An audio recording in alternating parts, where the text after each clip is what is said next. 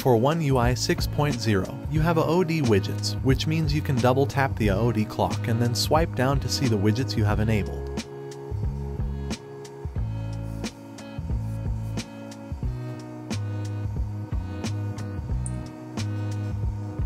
If you go to Settings, Lock Screen, and tap Widgets here, you can see a list of widgets you can enable on the lock screen. And the last option lets you show these widgets on the Always On display. Unfortunately, after your Galaxy phone has been updated to One UI 6.0, you will not find this option anymore. This is my Galaxy S23 running One UI 6.0. If I go to Settings, Lock Screen, and then Widgets, you will not see the Show on Always On display option.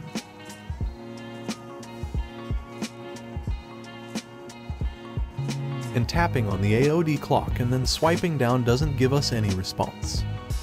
Yes, Samsung has removed the AOD widgets in One UI 6.0, citing the low usage of this feature as one of the reasons. That's it for this video. I will see you in the next one. Bye.